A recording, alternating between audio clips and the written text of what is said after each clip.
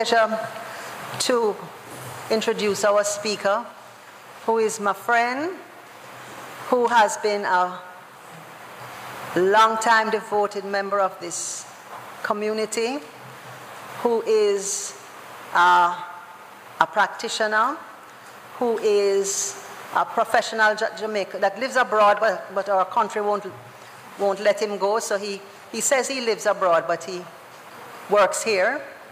And it's always a pleasure to hear his words of wisdom and inspiration. So I invite you now to put your hands together and welcome Clive Edwards, who will bring our message this morning.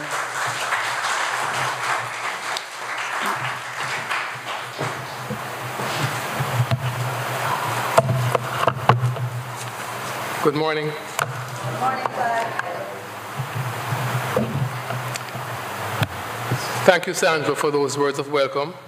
And I certainly join with her in welcoming you this morning to this wonderful idea in the mind of God, this Sunday morning service. And thank you for sharing your consciousness with us this morning. I noted the interest, and of course we have to join and welcome our friends in the World Wide Web who have joined us this morning also. I noted the interest, Reverend Ann's comment on the title for the master class. One of my previous professional lives, at least my first professional life, I was a scientist. And in physics, this formula E equals mc squared, E for energy, M for mass, and C for velocity. Yes, and the velocity of light. So that formula speaks about the quantum of energy, which is a result of the quantity of mass and the speed of light. So it will be very interesting to see, if you all attend the retreat, what you're going to experience from I equals mc squared. It's my pleasure this morning to share with you some ideas from a book that I have been reading. I have many blessings in my life, and one of my blessings is that I have very wonderful friends.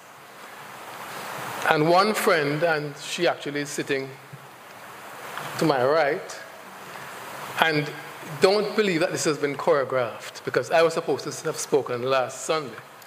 I was out of the country, so it's not a matter of knowing that Sandra would have been supporting me this morning. But there's one mind. But one of these friends is Sandra, and she, some 11 Christmases ago, gave me a book. And she wrote in the cover page that she hoped that with this gift, my intentions would always reflect God nature.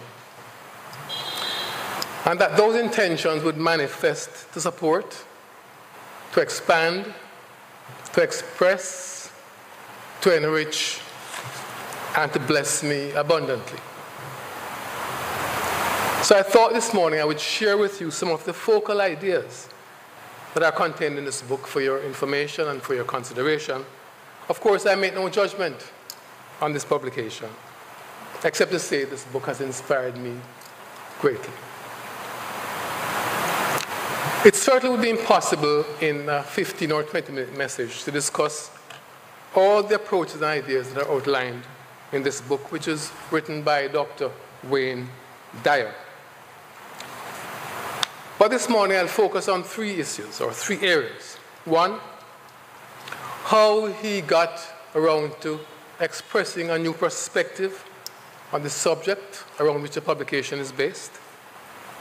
Two, I'd like to identify and align with the principles of truth which we practice here. And three, give some focus to any one aspect that we could utilize as a principle-centered idea. In this publication, Dr. Dyer has sought to present a new perspective to the idea of intention. A new idea which he himself had arrived at as he had journeyed along his own pathway of evolution to a higher consciousness.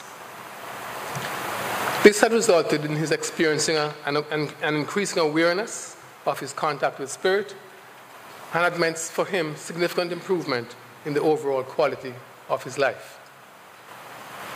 Dr. Dyer at the outset was at pains to explain that, like his fellow academics in the fields of psychology, sociology, and the personal growth theories, he was clear that intention was driven and demonstrated by a purposeful approach, demonstrated by consistent determination and consistent resolve to achieve a specific result, and an attitude of holding an internally driven vision which propels one towards achievement.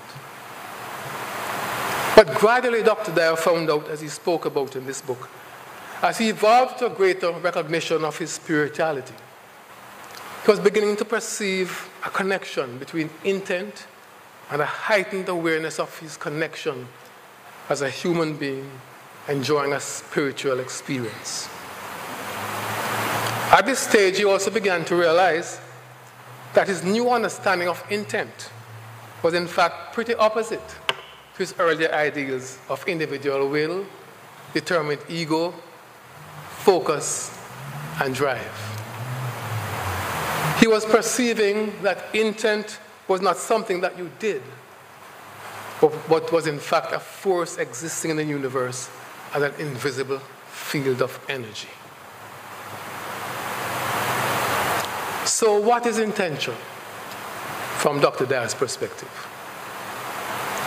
His ideas were confirmed by information contained in a book written by Carlos Castaneda. And Castaneda said intent was a force that exists in the universe and is a field of energy that flows invisibly beyond the reach of our normal, everyday, habitual patterns. And with that revelation, Dr. Dyer ceaselessly focused on the priority of intention. He spoke about it constantly. He immersed himself in the new ideas that had been revealed to him. He created a space for immense dialogue through telephone contacts, through letters, through articles, through group discussions, all of which culminated in this signal publication, The Power of Intention, Learning to Co-Create the World Your Way.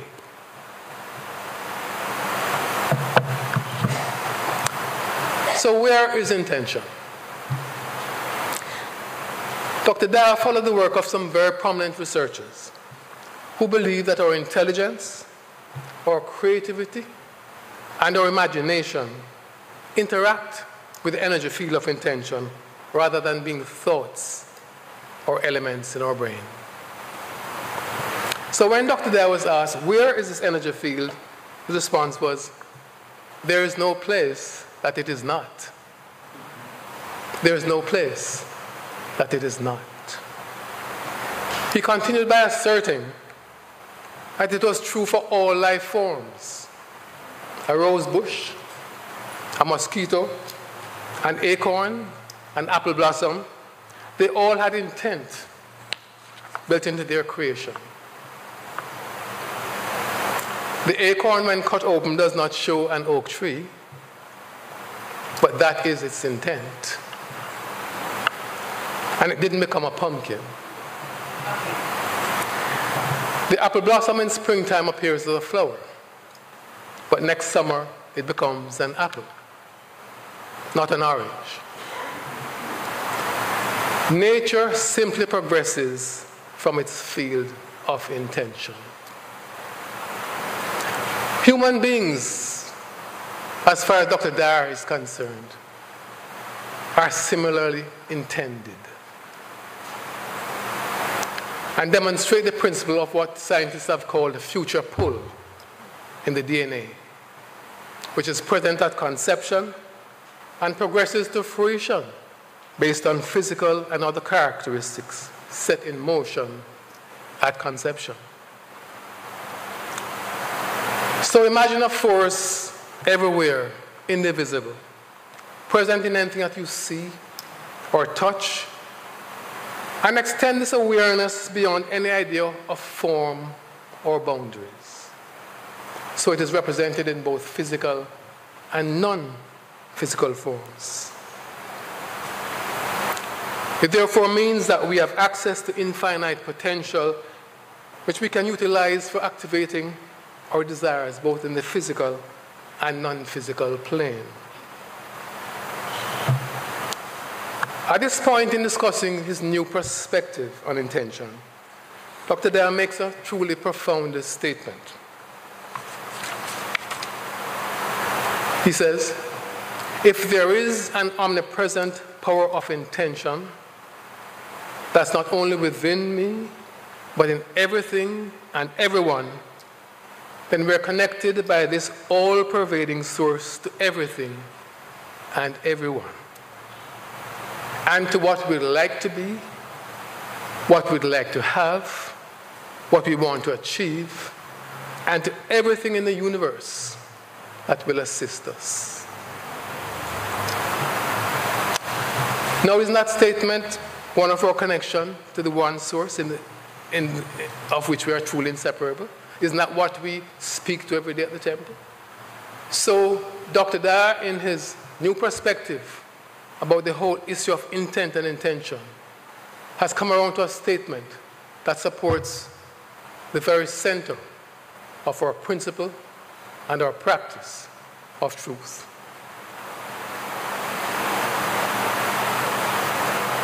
That we're connected by this all-pervading source to everything and everyone, and to what we'd like to be, what we'd like to have, what we'd like to achieve, and to everything in the universe that will assist us. So Dr. Dyer proceeds logically then, having spoken about the whole issue of unification and our connection to this source, he proceeds to say, if we are connected by this all-pervading source to everything and everyone, what are then the issues that necessitate or need at various times in our existence to seek realignment? And he sought to point out 6 such circumstances, and I will list them here. First, the idea of I am what I have. My possessions define me. The second one, I am what I do. My achievements define me. The third, I am what others think of me. My reputation defines me. Number 4, I am separate from everyone. My body defines me. And the 5th, I'm separate from all that is missing in my life. My life space is disconnected from my desires. And the 6th one, I'm separate from God. My life depends on God's assessment of my worth. 6 circumstances that would necessitate our consistently work to align and realign ourselves with Source. If you look at the 6 circumstances, you probably say casually, I know that, it's the Science of Mind 101. It doesn't apply to me. But interestingly enough, sometimes we make decisions. Our decisions, in fact, speak to an unalignment. I know number 2 and 3 apply to me. I really have to work hard at this thing called work and life balance. My friends and family call me a workaholic. I think subtly I have to work at the fact about my reputation around work. And so far I know that there are so many seductive ways. Sometimes you make decisions and they're quite arbitrary, and afterwards you say, you know, that decision which supports my reputation and professionalism was not the best for me as a child of God seeking to stay centered and aligned. It might have been good for my reputation, but wasn't necessarily the best thing in terms of the principles I'm working at. So let's not negate the idea that these are obviously the things that we are taught not to work at, that they're not there and they don't meet us in life and seduce us in several ways. In speaking of these 6 circumstances, Dr. Dyer spoke about the impossibility of accessing our connection with Source and accessing the power of intention through ego. And he didn't really go into any detail about the issue of ego. I have had an idea, those who are wiser than me can correct me, that there's a refined ego and an unrefined ego. I've always felt that the refined ego understands the I am. The refined ego understands I am, the power of I am, the centering of I am, the connection when you understand the I am that I am. But the unrefined ego speaks about I am. I am this authority. I am this power. I have this. I do this. You come to me. That is the unrefined ego. And I suspect that that is the unrefined ego that Dr. Dyer speaks about, separating us from our alignment with Source and with Center. And then he speaks about 4 steps to ensure we stay aligned with Source. First step, he said, and it's 4 stages, and they're sequential. The first one is discipline. He said you cannot achieve new boundaries without practice, without exercise, without non-toxic habits. And of course, the best place to practice is life, right? You can't hide away. You have to practice and you have to put yourselves out there and move yourselves past your comfort boundaries in this thing called life. And that's really when you test what you know and to what degree you know what you know. The second step he speaks about is wisdom. He says wisdom, when combined with discipline, allows us to be more focused, more patient, more harmonizing mentally, more harmonizing emotionally and physically. And the third step, he speaks about love. He says, mastery truly involves loving what you do and doing what you love. And the fourth step is surrender.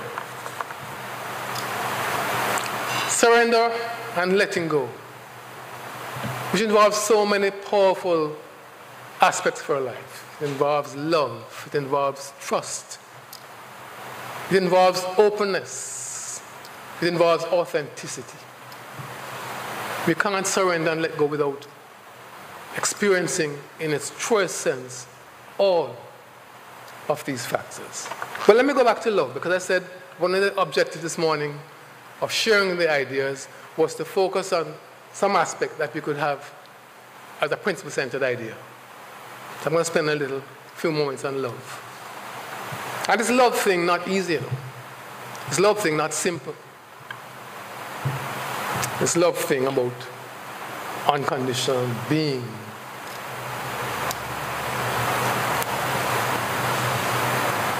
And I went to a service yesterday in St. Anne celebrating the life of a father of a colleague of mine. One of the speakers, in speaking about this person who has made the transition, spoke about his love and said that his life reminded him of a statement that he had learned in seminary. It says, see the king in a man and the king will rise up. See the queen in a woman and the queen will rise up. See the prince in a boy and the prince will rise up. And see the princess in a girl and the princess will rise up. So whatever we are seeing is what we're going to receive. an experience. And you and I know that seeing the king, the queen, the prince, and the princess, and all people around us is not a simple matter. It takes work. It takes work to subtly understand that sometimes we are seeing things and we're judging as we're seeing them. We are hearing words and we're casting judgment as we hear them. Sometimes we go into situations where we're carrying this same filter and we're filtering the information in the same way we have kept filtering them before. And Dr. Dyer is saying, if you're really serious about this love thing, you have to get yourself out of the way every single time. You have to love what you hear without judgment. You have to love what you're seeing without judgment. You have to speak lovingly without judgment, and you have to listen without judgment. We have opinions. We can have opinions after we have heard and seen. But judgment allows us to only see what we're judging at as we're seeing, to only hear what we are hearing as we're hearing.